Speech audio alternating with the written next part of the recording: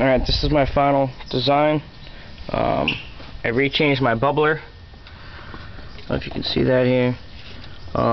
Just to a spray bottle. And I put a vent on the top.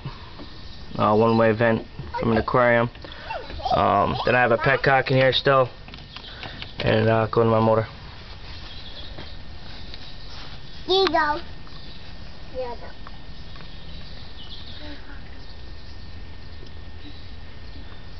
So far I don't know how many amps I'm drawing.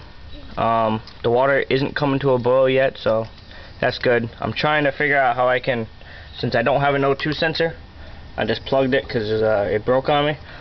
I don't know how to adjust my O2 sensor so I can put voltage to it to lean the car out. So right now I'm in the process of trying to figure out how to do that. If anybody knows any quick tricks to doing that, let me know. Thanks.